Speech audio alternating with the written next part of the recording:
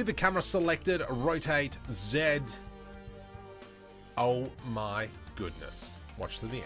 So let's have a quick look at this gorgeous tree created using geometry nodes. Over here on the right hand side, obviously we've got a whole bunch to pick from. The main branch seed, so if we want to just quickly change the tree around, and we can also come down into the minor branch seed and we can change that to 20, and so we get these very unique trees. Now the cool thing is this works really fast in terms of the way it's developed. So I want to create more trees. Rather than going Shift D and duplicating, I am actually going to create an instance of this, and I'm going to go Alt D, and let's just move that along the X-axis. And normally with instancing, they're exactly the same. However, not with geometry nodes.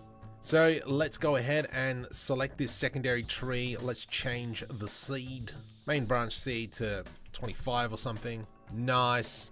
I'm going to select both of these, Alt D, J to the X. Let's kind of grab, whoop, the trees went a little bit far. 93, sure. And I don't know what else. Move the mouse over. So now we've got these 4 trees. Now there's something really cool that comes with this add-on. Let's unhide this plane. This plane has a very cool trick. So if we select this, let's select our camera. From here, I'm going to go scatter collection. So we've put all the trees under instance me. And you can see how we've created a wonderful forest very quickly, very simply. But this is the select the camera, rotate, and I'm just going to rotate it around. It has automatic culling. What the heck about them?